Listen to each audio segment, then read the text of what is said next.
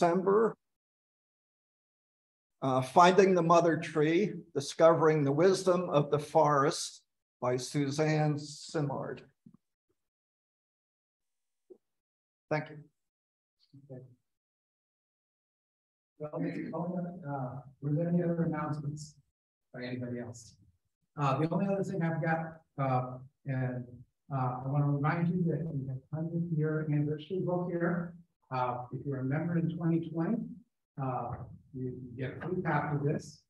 If you're not a member for the moment, it's going to cost you $20. But I suggest you read a month or two, and I think the board might open it up to anybody who becomes a member with one of these copies. So I'll just be patient a little bit and we'll get a copy of the book. But if you haven't gotten one, please let me know and I'll be glad to give you one. Okay. With that, what I'd like to do is I'd like to introduce our speaker tonight, and I'm thrilled that Bill's asked me to let him do this. This is something I always enjoy doing a little bit of research on our speakers. And the first thing you're going to notice is that this speaker of ours is not a biologist. Matter of fact, I don't think she's really a scientist at all. Oh my gosh, it's just what the heck is going on? Why are they bringing in an English teacher of all things? Let me just tell you a little bit of the story. We have a mutual friend, Karla Armbruster, our speaker tonight, and I have a mutual friend, Don Corrigan. Those of you who are familiar, Don Corrigan was the longtime editor of the Webster Kirkwood Times. And as an editor, he was we considered him a friend of Wignett's because there would be numerous articles he'd write about us, and always in a good light. And he'd tell us, all good things that are going on. All we had to do was give him a call and say, hey, we've got this going on. Can you write about it? Or we could write something and then he would edit it to his liking, and then he'd actually use that for his publication in the newspaper. The most famous one is the very last Webster Kirkwood Times. He wrote about our 100th anniversary, and he did a wonderful article on that back then. He's been a friend of mine for a long time. He has a second job, and that's he's a professor at Webster University. And he's part of the sustainability program at Webster University. Sustainability means essentially using your environment in a way that does not produce a lot of trash, a lot of waste. And that can mean a whole variety of things, from doing environmental good works to doing things that in your own home that do not impact the world around you too much. And I think Karla will probably go into this in a lot more detail. So Don, if you also know about anything about Don Corrigan, he writes lots of books, and he's written at least close, yeah. Close. And he's written about, you name the subject, from the greatest disasters in Missouri to weather phenomenon as just a general term. Roadkill, yeah, that's one of the probably most famous ones, roadkill. And now he's got squirrels. That's another one. Boy, I think that's something else. Okay, so just a whole bunch of stuff, including the last one, which is on Webster University. Webster wrote. And he had, last spring, he had an introduction, and he invited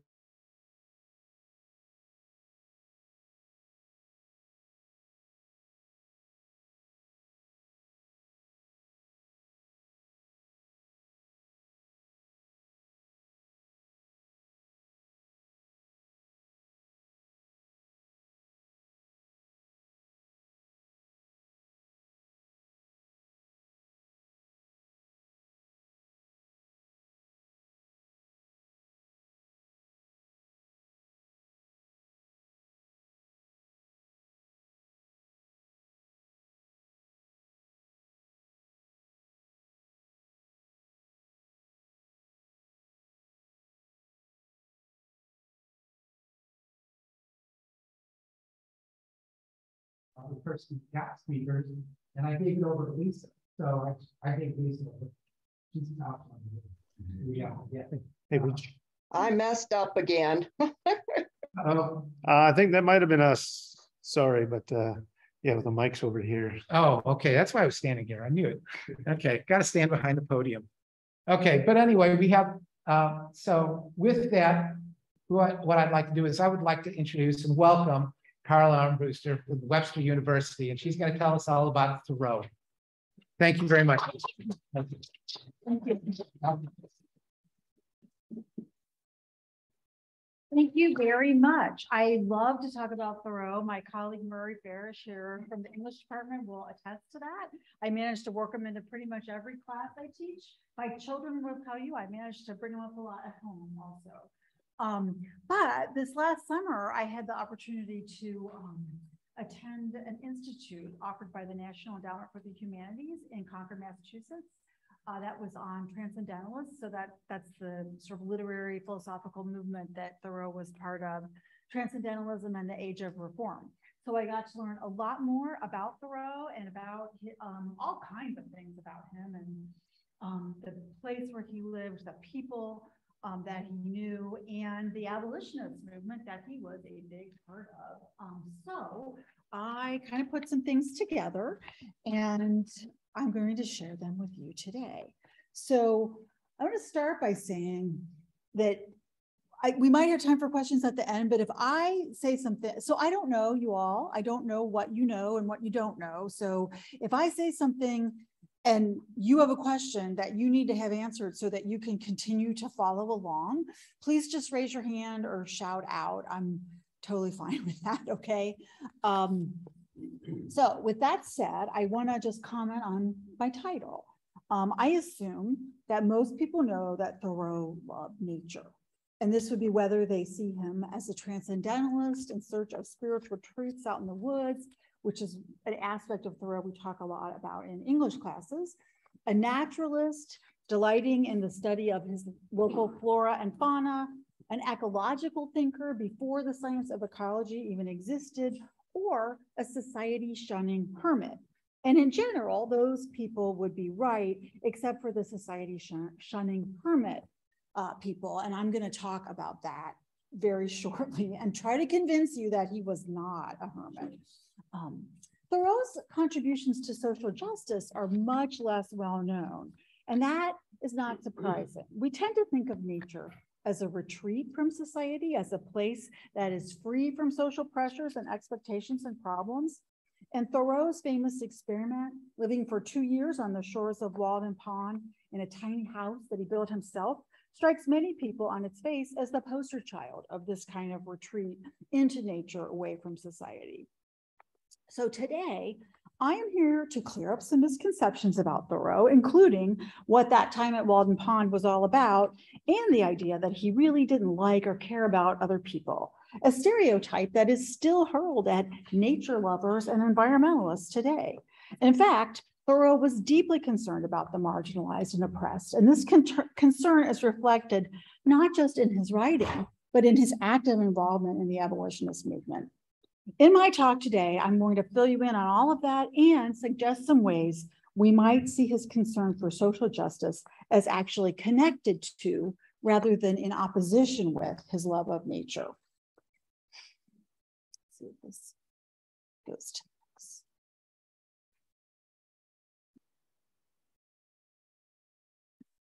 There we go.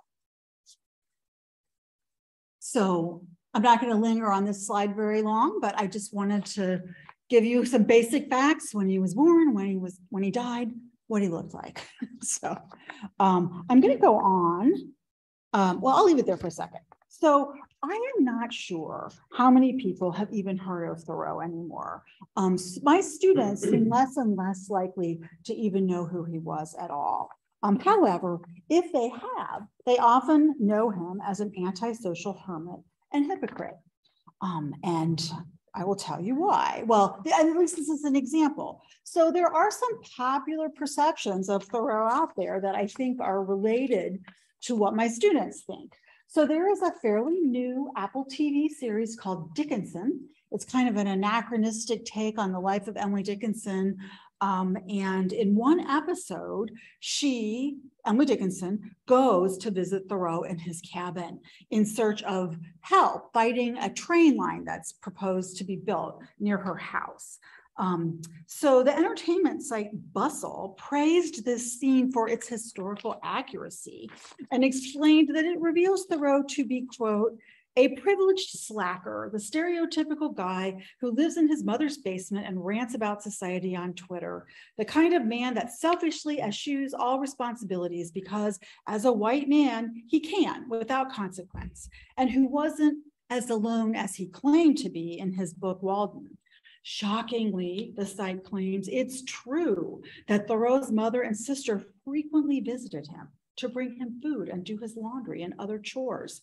He also entertained guests of his own. And yet, we are expected to praise Thoreau for his independent lifestyle.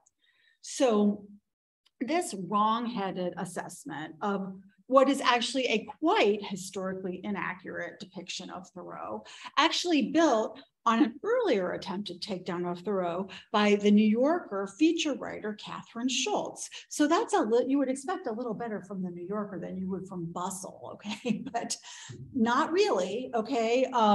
So in the article, which in the print version was titled Pond Scum, Schultz positioned herself as a daring truth teller, going up against the received wisdom that Thoreau is a literary and cultural hero. Cherry picking evidence and ignoring crucial context, really all context, she makes an over-the-top case that Thoreau was a selfish, arrogant, humorless person and a bad writer. For readers who don't know much about Thoreau and who have read little or none of his work, her argument might be persuasive. But for me and others who have put in even a little time and effort to understand the man and his accomplishments, her essay is an outrageous, inaccurate, and unfair piece of self-promotion that makes me want to ask, who is the real narcissist, Thoreau or Catherine Schultz? But the point she makes, despite her posture of being the first ever to point out that the emperor has no clothes, actually echo and appeal to a lot of common misperceptions. Even my doctor, who is a smart and well-educated man, the minute I mentioned Thoreau said, oh, wasn't he a hypocrite because he went home for dinner? So I had to straighten him out. So I'm going to start by addressing the apparently widespread beliefs that Thoreau claimed to have lived alone during his time at Walden. Oh, am I getting too far away? No, can we, maybe, but can we pause it? I actually noticed something in the show. You're interested in maybe we should just close this out and restart. You know, the slides aren't that important. Like, Okay. do you think maybe? Well, I don't know if you have any IP on this slide deck or anything like that. No, I don't care. Well, I just don't even know what we would do to fix it. You know? we would just close PowerPoint, reopen it, and that also might help. Okay, I can try that. I don't think that'll take too long. Okay. If you don't mind. Sure, I don't mind. So sorry about all these That's issues. okay. Sorry, everyone. Yeah, we realized that the folks on Zoom are seeing a different slide deck. On structural linguistics. Yeah. So yeah, not any fun for them. Well, what if I just close this one? Do you think that? Yeah, give that a try. Close that one and. I always found working from the desktop was the best way, as opposed to, in other words, not from the slide specifically that you've got open. So go to your desktop and go navigate to the slide for your desktop. Okay. Well, yeah, we got something else going on, Rich.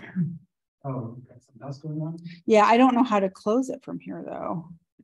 Here, let me just close the whole thing down. Yeah, that's just quit PowerPoint and start again, I think. I don't know what it's asking me here. Want to save your changes? No. All right.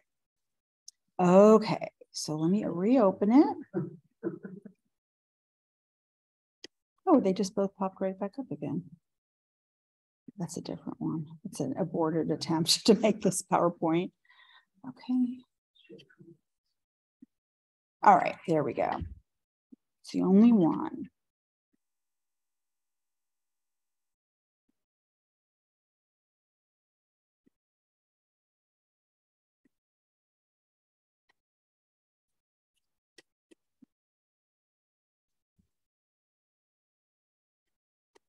Should have that guy here come up. All right. All right.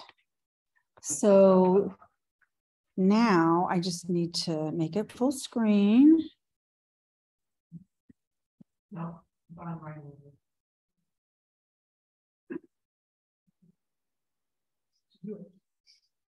Okay, but we still have this issue, but I guess it's, I think that's, I guess it's better than we had. yeah. All right. All right. So now I'm really going to get started. So let me start by addressing the apparently widespread beliefs that Thoreau claimed to have lived alone during his time at Walden, that his top priority during that time was pursuing an independent, self-sufficient life in nature, and that he just didn't care about or like other people. So I've titled my next slide, Where He Lived and What For. This is a version of the title of the second chapter of Walden. And I just want to show you where he lived. So this is a map of the town of Concord in 1852, which was a few years after he lived at Walden Pond. But it was a village of maybe a little under 2,000 people. They didn't all live right in here in town. And you can see that, well, maybe you can't, but the houses are actually labeled with the names of the families who lived in them.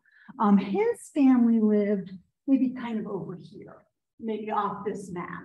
And then this is a photo of Walden Pond that was taken in the early 20th century. But this is the cove where he built his house at the time that he was there. So this, so my point is that he did not move far away from town into an untrammeled wilderness. The pond is about a 40-minute walk from his family's house at the time, and he helped to build that house before he moved out to the pond. And it's a 30-minute walk from the home of his friend and mentor, Ralph Waldo Emerson, who lived right there. His name is on the house. The area around the pond had been logged. It was second growth forest. And when Thoreau moved there, he found a landscape that was filled with traces of other people who had lived there before him. Sure, artifacts from Native Americans, but also ruins left by much more recent inhabitants, mostly migrants and formerly enslaved people. He actually was very interested in the stories of those people. He researched their histories and the information he recorded in his journals, and to some extent, reports in Walden are now the subject of a book called Black Walden, Slavery and Its Aftermath in Concord, Massachusetts. The Fitchburg Railroad line, which only began being built the year before he moved to his cabin, went right past Walden Pond, 1/3 of a mile from his house. And he makes very clear in his book that he was not alone there all the time. People came to the pond all the time to fish, to swim, to cut ice in the winter, for recreation. The road was close enough that people could and did call out to him from it. Sometimes when he was planting beans, they would even criticize what he was doing.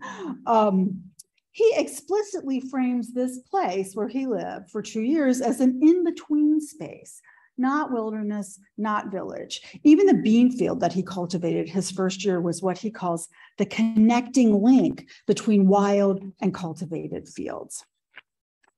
So the next issue I want to address is the issue of being alone, about liking to be alone and not liking other people. He did appreciate time alone, especially since it allowed him to really cultivate a relationship with the natural world and the divinity that he sensed within it. And I'm going to read you a longish quote, but it's really beautiful, from the chapter Solitude from Walden, that kind of illustrates what Thoreau got out of being alone in nature. In the midst of a gentle rain, I was suddenly sensible of such sweet and beneficent society in nature, in the very pattering of the drops, and in every sound and sight around my house, an infinite and unaccountable friendliness all at once, like an atmosphere sustaining me, as made the fancied advantages of human neighborhood insignificant, and I have never thought of them since. Every little pine needle expanded and swelled with sympathy and befriended me. I was so distinctly made aware of the presence of something kindred to me, even in scenes which we are accustomed to call wild and dreary, and also that the nearest of blood to me and humanist was not a person nor a villager, that I thought no place could ever be strange to me again.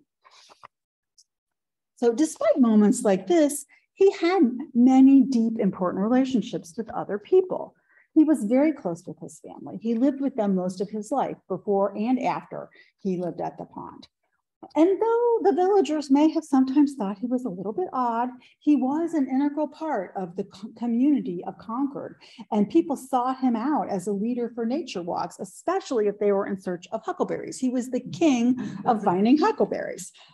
He grew enough watermelons every year to throw a watermelon party for the whole town. In fact, his connections to nature started with family and community.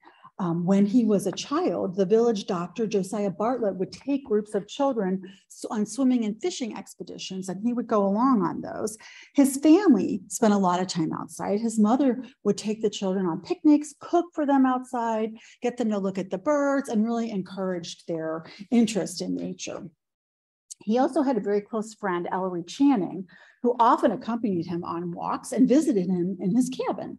In Walden, he actually has a chapter called Former Inhabitants and Winter Visitors, where he describes one of those visits with Channing, whom he identifies only as the poet in the book. But if you kind of know what was going on, you know it was Channing. And he says, "We made that small house ring with boisterous mirth and resound with the murmur of much sober talk, making amends then to Walden Vale for the long silences. Broadway was still and deserted in comparison." While this may be the most fun Thoreau reports having with someone else during his time at Walden, his book is filled with references to people visiting him and to him returning to town for various reasons. He never claimed or tried to be alone all the time, and remained an active member of his family and community during the 2 years he lived at the pond. Another thing is that Thoreau was not as privileged as many people think. Sure, he was not an Irish railroad laborer, but his family was not particularly wealthy. His father was a shopkeeper, and when that didn't work out, he started a small factory that made pencils. At one point, his mother ran their home as a boarding house. In order to send him to Harvard, his family went without sugar. And keep in mind, there weren't a lot of other colleges to go to. So Harvard, it's not necessarily the same as going to Harvard today. He worked all of his life. At various times, he was a schoolmaster, a tutor, a gardener, a house painter, a carpenter, a handyman, and a surveyor, of course, eventually a writer and a lecturer. At times, he ran the family pencil factory. He was even responsible for major innovations in the manufacture of pencils, to the extent that the Thoreau pencil was once considered the best pencil in the country. Taking 2 years for himself to live by the pond was a rare indulgence for him, though his work didn't completely stop for those 2 years either. And Ralph Waldo Emerson, the friend and mentor who was rich and owned the land by the pond where Thoreau built his cabin, didn't just hand him the opportunity. Thoreau made an agreement with Emerson that he could use the land and build the cabin in return for clearing and planting the parts of it that could be cultivated and selling the cabin back to Emerson when he was finished. He also never aspired or claimed to be completely independent. As someone who was very close with his family, he continued to help out with odd jobs around their house while he was at the pond. And yes, he often visited for Sunday dinner. I think his mother and sisters were actually kind of worried that he wasn't getting enough to eat, and they were delighted when he came home to eat. They also probably did continue to do his laundry with the rest of the households. And to the extent that he tried to be self-sufficient, he had other reasons than trying to attain some sort of pure status as the man who needed no one else. For one thing, he realized that relying on yourself for transportation and labor was often the cheapest way to do things, and he wanted to minimize his expenses so he wouldn't have to worry as much as usual about earning money during his 2-year experiment by the pond. He famously told a friend that he could get to the nearby town of Fitchburg more quickly and pleasantly on foot than by train, if the friend counted the time he spent earning the money for the train ticket as part of the length of the journey.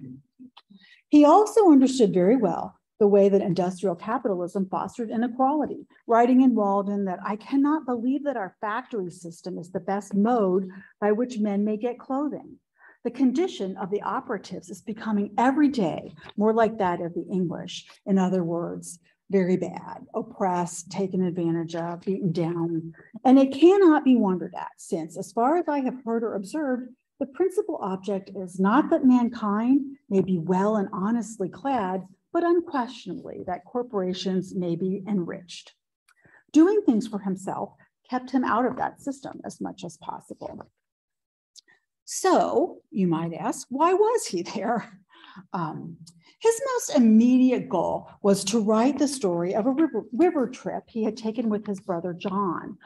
John had died of tetanus, which he had contracted by cutting himself when he was shaving 3 years before Thoreau went to the pond. So John died in 1842. The two of them had been very, very close. They had run a school together according to their own very progressive principles for 3 years before they had to close due to John's ill health from tuberculosis. And the story's really tragic. So he cut himself shaving. He didn't know that he had contracted tetanus. When the wound wasn't healing correctly, he went to the doctor. The doctor didn't think too much of it either, but then he collapsed on his way home and he started getting the neurological symptoms of lockjaw, and he died a day or two later. Henry nursed him the whole time, and John died in Henry's arms. And Henry was so traumatized that he developed sort of sympathetic symptoms of lockjaw himself without actually having the disease. And he had nightmares on the anniversary of his brother's death for the rest of his life. So the very important relationship, a very tragic loss, and he wanted to write the story of this wonderful week that they had together while he was at the cabin. In a broader sense, though, it was also an experiment in living. So you got to think about his state of mind when he went to live by that pond on July 4th, 1845. His brother had died unexpectedly, tragically. Thoreau himself was probably already ill with the tuberculosis that would kill him at age 44. Knowing in this very real way that his time on this earth was limited, Thoreau wanted to make the most of it. He wanted to strip his life down to the bare minimum in terms of the basic needs of food, clothing, and shelter, and fire, because they were in Massachusetts, fire in the winter, so he could free up as much time as possible for the things that were the most important to him. And for him, those were reading, writing, and walking in the woods and fields of Concord. As he wrote very famously, I went to the woods because I wished to live deliberately, to front only the essential facts of life and see if I could not learn what it had to teach, and not, when I came to die, discover that I had not lived. And he wanted to share what he learned with his friends and neighbors, whom he saw toiling away, often accruing debt to own things they might not really need. As environmentalist Bill McKibben explained, one of the most powerful things Thoreau does in Walden is encourage us to ask, how much is enough? We may understand that time is money, but Thoreau reminds us that money is also time. And that, and this is a quote from Walden, the cost of a thing is the amount of life which is required to be exchanged for it, immediately or in the long run, end quote. Sharing this insight demonstrated through his own experiences that it is not necessary to live a life of quiet desperation, that, as he put it, there are as many ways to live as there can be drawn radii from one center, could be seen as an act of empathy and love. So, if he wasn't a privileged misanthropic poser, what was Thoreau? Among other things, he was a committed student of natural history and an accomplished botanist who collected hundreds of specimens. He also recorded in his journals when hundreds of different local flowers opened for the first time every spring, year after year. So these are not his drawings. These are from a book called Thoreau's Wild Flowers, and the drawings are by Barry Moser, but these are flowers that he wrote about and that he observed. He was committed to accuracy. He once wrote, I often visited a particular plant 4 or 5 miles distant, half a dozen times within a fortnight, that I might know exactly when it opened. His meticulous records turned out to be incredibly useful to scientists who are currently studying the impact of climate change on spring flowering times. Richard Primack of Boston University and others have documented when these same flowers bloom today. So that's what this book is about. Walden warming, climate change comes to Thoreau's woods. So they learned that in an average year, flowers will bloom about 11 days earlier now than they did in Thoreau's time. For example, high bush blueberries always flowered in mid-May in Thoreau's time, but now they bloom in the first week in April. So those plants are adapting to the change in temperature, but the scientists point out that might not be all good if their pollinators haven't adjusted as well. And there are a lot of flowers that Thoreau observed that are not changing their blooming times based on the temperature, and so they are endangered. This includes anemones, buttercups, and asters. Thoreau also read the natural historians and scientists of his time voraciously, including Darwin. He even corresponded with and sent specimens to Louis Agassiz, who was commanding audiences in the thousands for his natural history lectures in Boston.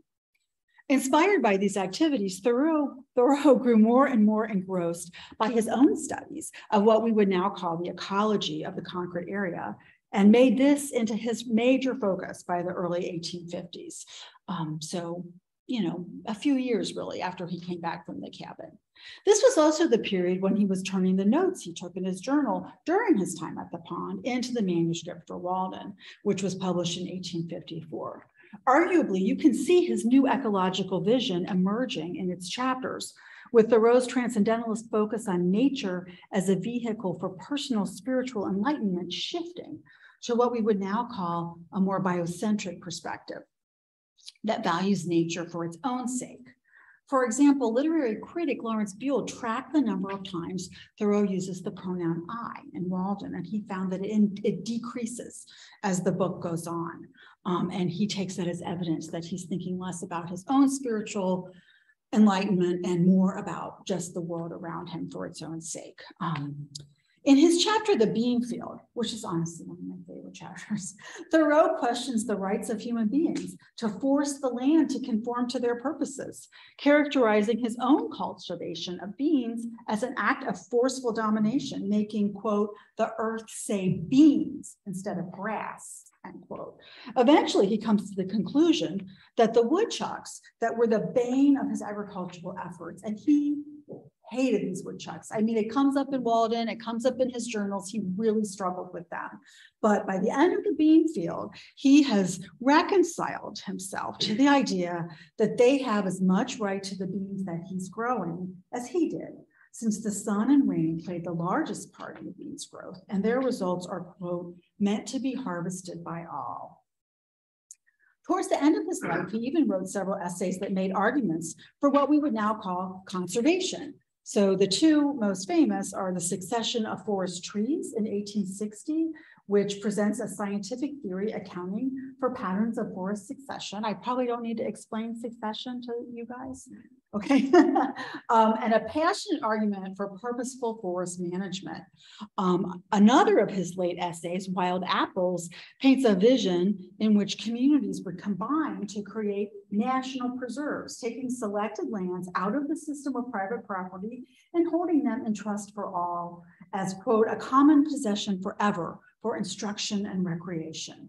Such land, if forested, was not to be cut, but to, quote, stand and decay for higher uses. So that sounds a lot like our national, maybe park system, the designated wilderness areas. So he had that idea in 1862.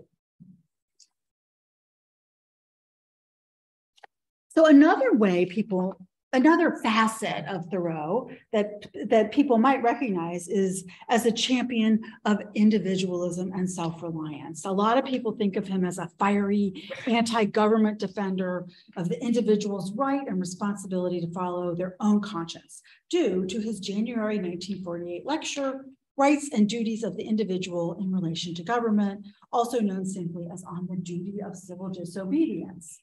So this lecture was occasioned by something that happened during his time at Walden Pond. It was July of 1846. He went into town to pick up a mended shoe. He happened to cross the path of the tax collector, Sam Staples. He had not paid his poll tax since 1842, and he did this as an act of defiance. And he was imitating Bronson Alcott, Louisa May Alcott's father, who had also not paid his poll tax and had already gone to jail for it.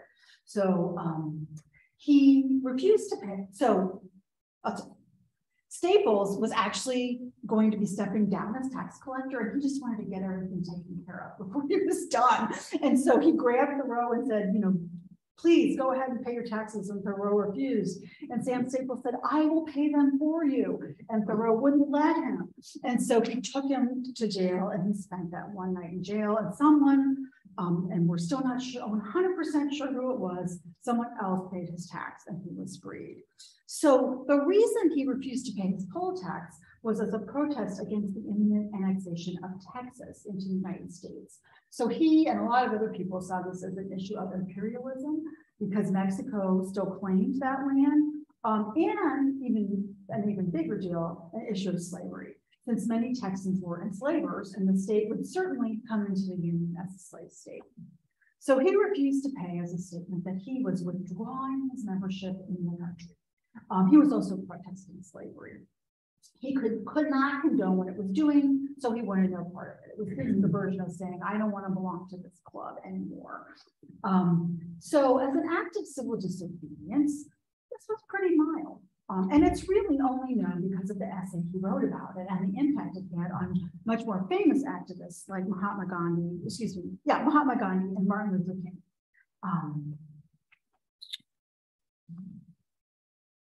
But it's important to understand that that speech was part of a much longer, larger pattern of abolitionist activism in Thoreau's life, and an even longer pattern of taking principled stands against injustice. So Laura Dasso-Walls, who has written a wonderful biography of Thoreau, sees this pattern beginning shortly after he graduated from college.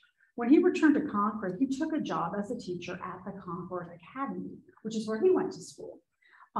While his philosophy of education was quite progressive, the school committee insisted that he flog the students. Apparently, this was considered just part of a good education, is that you would get beaten sometimes. So he did not want to do this. But one day, one of the board members visited his class. Yeah, sorry. So one of the board members visited his class and really pushed him. So he took what was called a ferrule, which was a ruler that was specifically made for hitting children with. It was like flattened out on the end, and hit at least two of the children. And he felt terrible about it. The next day he came back and told the children that corporal punishment was against his conscience, and then he quit. That was 10 days after he started. So he had also come home to a home that was immersed in the abolitionist movement. In 1837, which was the year he graduated from Harvard, the Concord Female Charitable Society became the Concord Female Anti-Slavery Society. So female anti-slavery societies were becoming very common at that time in the Northeast, but the Concord Female Anti-Slavery Society became one of the most sort of active and influential ones. And in part, that was because the founders were related to Emerson and Thoreau, and other prominent transcendentalist writers, Bronson Alcott as well. And they used their close relationships with these prominent men to influence their thinking. I don't think anybody had to influence Bronson Alcott, but Emerson took some persuading. He had reached international recognition for his essays and lectures at the time that the society was founded, but he had never spoken or written about slavery. It just seemed too controversial. In about 1844, after absolutely relentless pestering by his neighbor, Mary Merrick Brooks, who was a pretty amazing woman, and his wife, who kept holding abolitionist meetings at his house, he finally spoke out against slavery publicly at one of the annual fairs that the Female Anti-Slavery Society held for fundraising. And I'm going to talk a little bit more about that in a second. Thoreau was not as well known. He wasn't really known at all outside his town at this point, but he was in a similar situation. Some of the town's most radical abolitionists were his mother and sisters and his aunts. So his mother, Cynthia, his sisters, Helen and Sophia, his aunts, Mariah and Jane Thoreau, and some good friends of the family, the Wards. Their house was even a station on the Underground Railroad. Another factor in his abolitionism, Laura Dosso-Walls thinks, was his brother dying in 1842.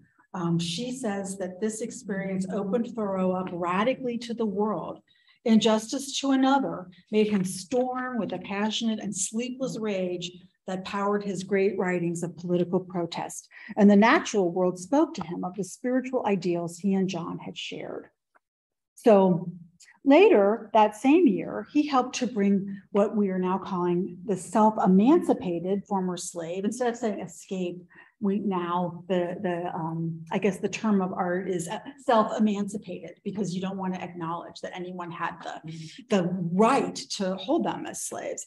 So he helped bring the self-emancipated former slave and abolitionist Frederick Douglass, and you probably have heard of Frederick Douglass. He was just incredibly influential and wrote some amazing speeches, but also autobiographies that we still read today in literature classes for sure. So Thoreau helped to bring him to speak at the County Anti-Slavery Society in October, along with two of the most prominent and radical white abolitionists in the country, William Lloyd Garrison and Wendell Phillips. Then he was so impressed with Phillips that when he got a position as a curator of the Concord Lyceum, so the Lyceum was a place that basically organized lectures that people went to for entertainment and improvement and that sort of thing. So he advocated to bring Phillips back to speak at the Lyceum just to talk about slavery that December. This was very controversial. 2 years later, in August 1844, is when Emerson took the public step into the abolition movement that I mentioned earlier. The Female Anti-Slavery Society was holding a fundraising gala that celebrated the 10th anniversary of the emancipation of the slaves in the West Indies. So this was a political thing, right? They're saying the West Indies emancipated their slaves. We haven't done it here in America. Emerson was already, planning to give his first anti-slavery address at this event. Frederick Douglass was in attendance, but the minister of the church where those lectures were usually held closed his doors and refused to let them speak. So Thoreau ran to the courthouse, opened it up, and rang the bell to draw everyone there, and the event proceeded. He even, during his time at Walden Pond, just a couple of days after he returned from his night in jail, hosted a meeting of the Concord Female Anti-Slavery Society in the area around his cabin. He also hid or hosted a self-emancipated slave overnight in the cabin, at least one while he was there. During this time, he also gave the lecture that would become known in its published form as Civil Disobedience.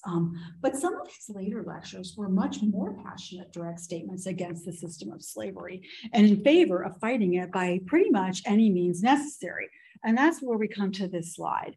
So this is an advertisement of an event where Thoreau gave his lecture, Slavery in Massachusetts. So this was all precipitated by the capture and return to his enslaver of a self-emancipated man from Virginia, Anthony Burns, in Boston during the summer of 1854. And Massachusetts was probably known as the safest place for self-emancipated slaves during this time. In 1850, though, the Fugitive Slave Act was passed, which made it basically illegal for anyone to help an escaped, a self-emancipated slave. It actually made it required that you would help someone who was trying to recapture or re-enslave and someone else, and it gave the federal government the power to enforce all of this, even if a state, for example, had outlawed slavery. So it really changed things. And so Anthony Burns, I think, was the third self-emancipated man who was captured in Boston. The first two, I think, were, at least the first one was actually saved by a mob and spirited away. But Burns wasn't. I mean, the feds or whoever was enforcing this were getting wise. And so they managed to hold on to him, even though there was a riot around the courthouse when the decision was made that he should be sent back. And in fact, the Massachusetts, the federal government had to even send troops in to keep the peace as he was marched to a ship in Boston Harbor. So all of the abolitionists were absolutely as worked up as was humanly possible about this event. And just a few days later, maybe not long afterwards, the Massachusetts Anti-Slavery Society held this event on the 4th of July. The American flag was flown upside down. William Lloyd Garrison burned a copy of the Constitution. These people were very upset. And Thoreau was one of the eminent speakers who delivered a lecture in which he declared, "Show me a free state and a court truly of justice, and I will fight for them if need be, but show me Massachusetts and I refuse her my allegiance." He went on to say that my old and worthiest pursuits have lost much of their attraction, and I feel that my investment in life here is worth many % less since Massachusetts last deliberately sent back an innocent man, Anthony Burns, to slavery. I dwelt before perhaps in the illusion that my life passed somewhere only between heaven and hell. But now I cannot persuade myself that I do not dwell wholly within hell. But his most controversial abolitionist statement was his defense of John Brown after his arrest for the raid on Harper's Ferry. And I should also add that Thoreau knew John Brown. He wasn't just a symbol that he romanticized. John Brown had visited Concord a couple of times. He ate lunch at Thoreau's mother's table, okay? So he delivered a plea for Captain John Brown as a lecture several times after Brown was sentenced to hang. In 1859, and you probably know this story, Brown and 21 other men seized the federal armory at Harper's Ferry, West Virginia, where they were storing about 100,000 rifles and muskets. His plan was to take all of those arms, arm all of the enslaved men in the area, and create a violent rebellion against the slaveholding South. After 36 hours, they were overwhelmed by federal forces. So 12 of the raiders were killed on the spot, 5 escaped. Brown and the rest were arrested. In his speech, Thoreau praised Brown as the ultimate example of someone living by the dictates of his conscience, risking his own life to fight injustice, and criticized people who espoused abolitionist beliefs but thought Brown had gone too far. Comparing Brown to Jesus Christ, he declared, "Misguided, garrulous, insane, vindictive, so ye write in your easy chairs." And thus he wounded responds from the floor of the armory, clear as a cloudless sky, true as the voice of nature is. No man sent me here, it was my own prompting and that of my maker. I acknowledge no master in human form. And his most daring act was not refusing to pay his poll tax, but rather helping one of John Brown's raiders escape to Canada. One of the 5 who escaped, Francis Jackson Merriam, was physically and perhaps mentally a bit fragile, but he was very fired up about the raid and he had been able to provide money to fund it. He had actually made it to Canada, but came back to Boston the day John Brown was hanged. So there's our mental fragility. And he ran into some of the other abolitionists. They thought he seemed pretty emotionally unstable, and they convinced him to head back to Canada. But he went to Concord instead. And then he ran into another person friendly to his cause who arranged a safe place for him for the night and for Thoreau to take him to the train for Canada in Emerson's horse and wagon the next day. So there would have been far more serious consequences than a night in jail if Thoreau had been caught aiding and abetting a wanted man who probably would have been hanged if apprehended. So even knowing all of this, it's still possible to see these two passions of Thoreau's, nature and social justice, as competing ones. Even he did sometimes. The remembrance of my country spoils my walk, he wrote in Slavery in Massachusetts. And this is a man who took his walks very seriously. But it's also possible to see them as connected, as coming from the same core values.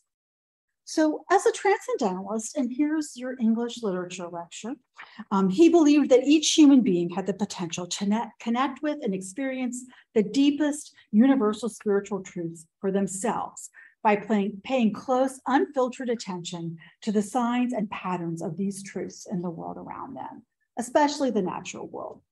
In Walden, he wrote, "Let us spend one day as deliberately as nature and not be thrown off the track by every nutshell and mosquito's wing that falls on the rails. Let us rise early and fast or break fast, gently and without perturbation. Let company come and let company go. Let the bells ring and the children cry. Determined to make a day of it, let us settle ourselves and work and wedge our feet downward through the mud and slush of opinion and prejudice and tradition and delusion and appearance, through church and state, through poetry and philosophy and religion, till we come to a hard bottom and rocks in place, which we can call reality and say, this is, and no mistake." And he believed that this search for enduring truths was the ultimate and best purpose of a human life. He critiques his society for their preoccupation with material belongings because that gets in the way of becoming better people. He wrote, "Before we can adorn our houses with beautiful objects, the walls must be stripped and our lives must be stripped, and beautiful housekeeping and beautiful living be laid for a foundation. Now, a taste for the beautiful is most cultivated out of doors, where there is no house and no housekeeper." This is what he was trying to do at Walden. But he also understood that you must have your basic needs met before you can take on this sort of moral and spiritual quest, which the Unitarian minister, William Ellery Channing, called self-culture, and that you needed to be free to pursue your path, not owned by or beholden to others, figuratively or literally. And of course, the enslaved were literally owned by others and could not call their bodies or their children their own, much less their time. This had to be part of his motivation. But Laura Dasso Walls thinks it goes deeper than this, and I agree. If the purpose of human life is to seek out the deepest spiritual truths, what Thoreau calls reality in the passage I just read, isn't it possible that an expansive understanding of justice is one of those truths, and that working towards that sort of justice could be part of becoming a better person, of living according to the principles that he developed through his spiritual questing and contemplation? When you combine his passion for justice with his growing understanding of the ecological complexity of natural systems and his biocentric sense of the value and importance of nature for its own sake, you get what we might see as a view that anticipates the contemporary environmental justice movement. We can see this best if we go back to 1845, when Thoreau gave a Concord Lyceum lecture on Concord rivers. In it, he describes an experience on the Musketacook River back when he took his river trip with his brother John in 1839. As they approached a dam recently constructed near the town of Billerica, he noticed that 3 species of formerly abundant fish, salmon, shad, and alewives, were nowhere to be seen. The dam had blocked them from their normal migration route. So this is what he says to these missing fish. "Poor shad, where is thy redress? When nature gave thee instinct, gave she thee the heart to beat thy fate? Still wandering the sea and thy scaly armor to inquire humbly at the mouths of rivers if man has perchance left them free for thee to enter? Armed with no sword, but mere shad, armed only with innocence and a just cause. I, for one, am with thee, and who knows what may avail a crowbar against that Billerica dam." So he doesn't confine his sympathy to the shad. He also extends it to the ordinary people adversely affected by the dam. They could no longer catch fish for food or manure, and the dam had flooded the meadows for many miles upstream, taking away what had been a necessary source of hay for local farmers who fed it to their livestock. And thus, he says, at length, it would seem that the interests, not of the fishes only, but of the men of Wayland, of Sudbury, of Concord, demand the leveling of that dam. doing right by nature and doing right by human beings, especially those who are less privileged and likely ignored by the wealthy capitalists and politicians who make decisions like where to build a dam, are not in conflict here, but in fact can and should be seen as necessary to each other. And that is the thought I'm going to end with. Thank you.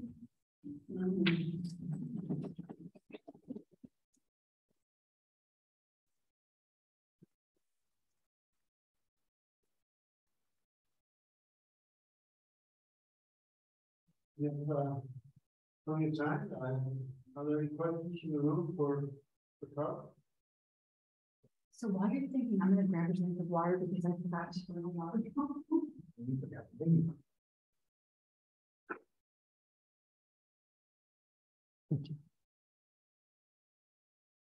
And Lisa, if easy to do, can you unmute the Zoom audience and see if we have any questions there?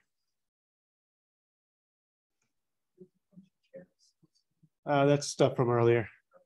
Problems. Technology problems. I have to notice that Thoreau actually passed away just at the beginning of the Civil War.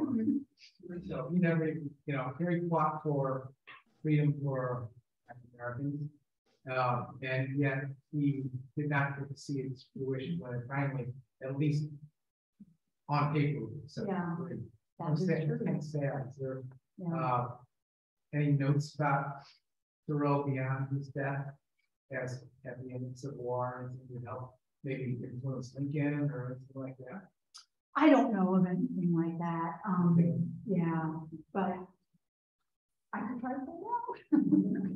Yeah, it is true. It's sad. I mean, he died very young. He did lead a pretty full life, I would say, and my sense is that he was satisfied, that he had really gotten the most out of it. Well, and I don't know how Gandhi got a hold of Thoreau's writings, but that would be a very significant Influence, yeah, absolutely. I want to thank you for reading passages from Walden and the Concord River. That I think is, such a beautiful writer. So, I mean, prose poetry, and I think. Well, I'm glad you appreciate that, because really the book is so stuffed with wordplay and ideas to really until you just pluck a little piece out and let yourself pay attention to it. The other thing that it is that the parts of it are very funny. When Catherine Schultz said that he was humorless, I was like, well, I guess you don't know how to read his book. Yeah.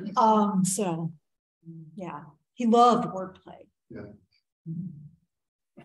Yes. Do we know how much contact there was between Emerson and Thoreau at Walden Pond? I mean, was it real frequent? Or? That's a great question. I suspect it was more Thoreau going to Emerson's than Emerson coming to him. Yeah, but he was back and forth all the time.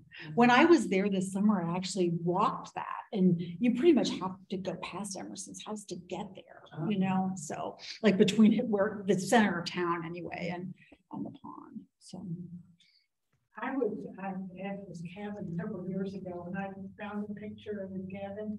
great. And, Yeah, that's actually a facsimile that they recreated. He did sell it back then. and it was very close to his relatives. And like you say, he could walk back and forth maybe 30 miles. Although, if you read what he has to say about the bare minimum necessary for clothing, I doubt he had so he tried to keep it very simple. What's the lead? I just liked it. I don't know. That's I should have known you guys were. It was just so powerful. It looks like a cherry leaf, maybe. It's very long stems. Yeah, that's. It's probably not a It's not a huckleberry. I did eat it last year. So I thought it was interesting you made a comment about time and money and how to exchange it one for the other. Yet I'm sure he thought his time was well spent and generating no money. But probably the a person's job was not something, wasn't their career, wasn't something they loved doing. They did it because it put food on the table and it moved over their head. So if you worked in fields or you worked at a store, it was like, I'm so glad I can be a shop owner. Like, I'm glad I can feed myself and my family. Yet he spent time, he didn't generate money.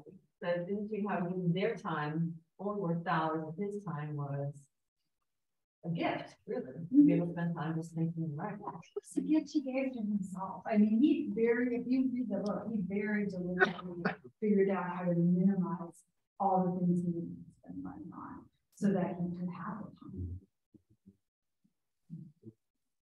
Yeah, it wasn't, I think a lot of times people think he would sacrifice. Oh, I'm going to do the battle to become some kind of a sage. And for him, it was an indulgence. It was a freedom to do himself. It sounds pretty good to me sometimes. I did in the facsimile, that they also have facsimile bed. Not comfortable.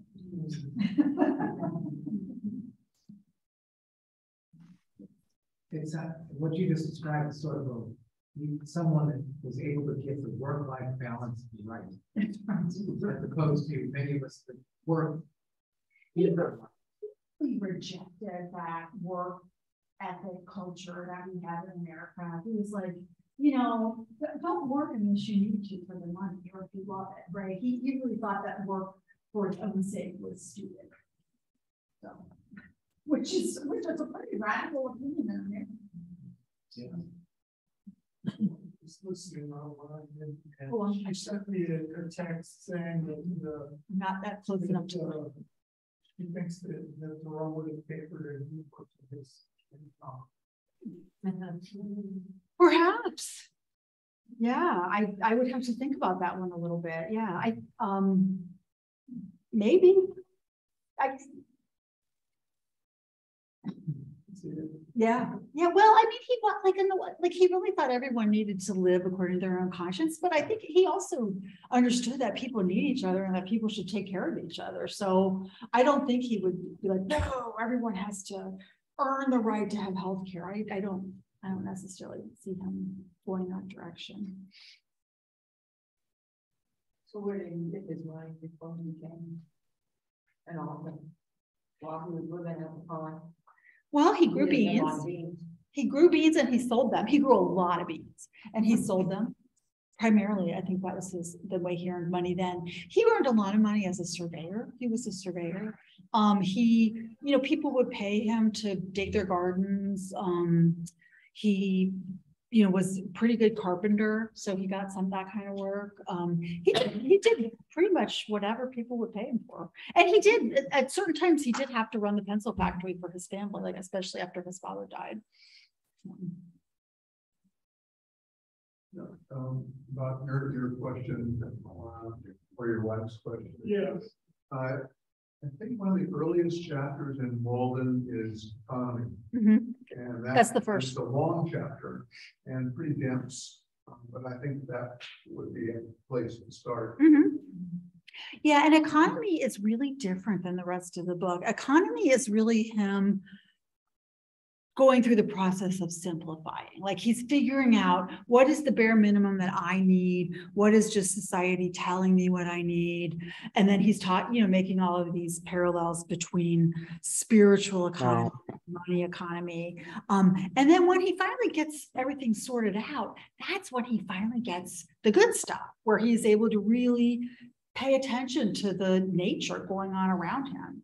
And so a lot of times that chapter gets anthologized and the rest of the book is very different than that chapter. It's much more what you would think of as nature writing. Yeah.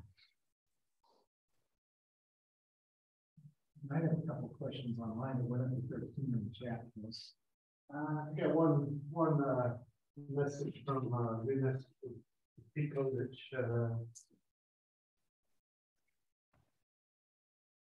I very much enjoyed Thoreau when in high school 25 years ago. He did not strike me as a particularly self-involved person, but more as a lover of nature.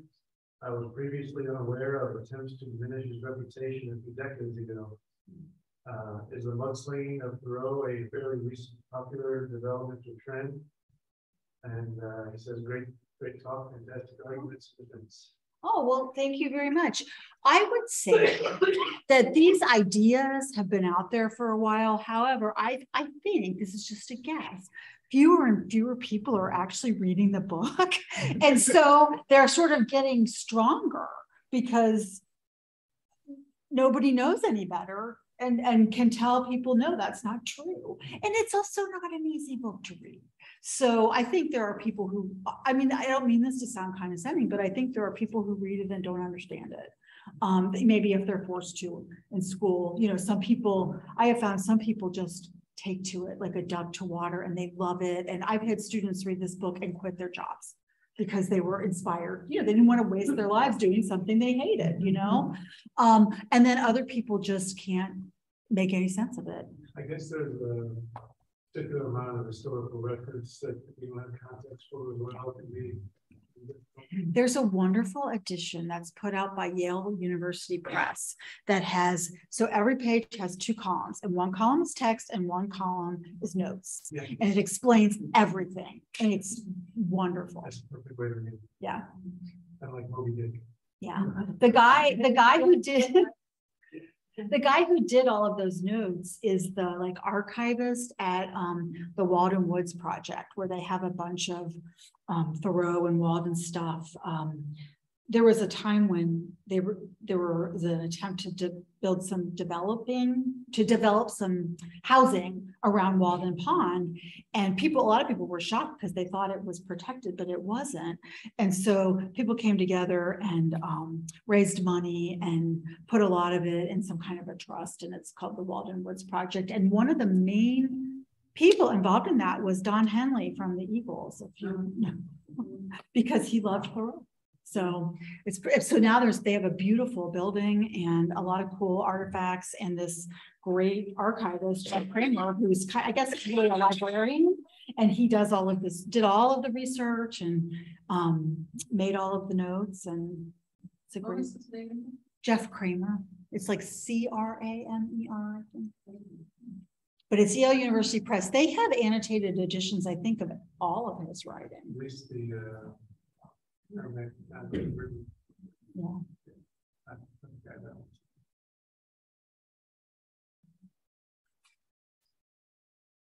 we have any comments or questions from people on the phone?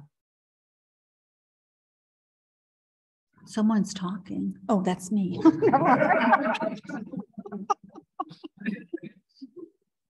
There were 13, now there's 14.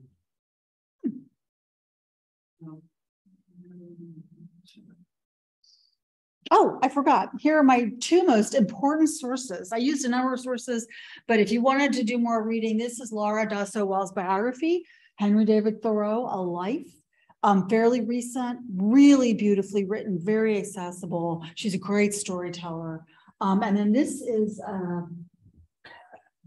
an account of the anti-slavery movement in Concord, and there's a big focus on the women because they were the movers and the shakers of the whole thing. They just couldn't be the prominent speakers because women weren't allowed.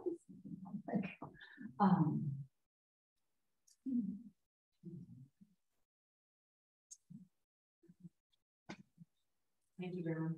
Oh, thank you. Thank you for listening, because these are things I try to tell everyone, but most people don't stick around.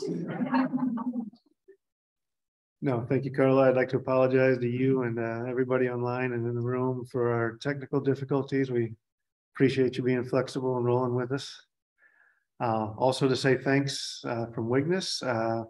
We'd like to give you a couple things. First, an honorary year membership to Wigness, as well as Rich Thoma's Labor of Love, our 100 years of Wigness history book. Thank you. Thank you. We really appreciate you coming talking with us. Well, I really enjoyed it. And I was already thinking I needed to join the book group. So yes, yeah. Talk to John. Yeah. So maybe I'll see some of you again. Thank you. Yes, and we have the room for another 20 minutes or so. For those in attendance, we appreciate you putting up the chairs.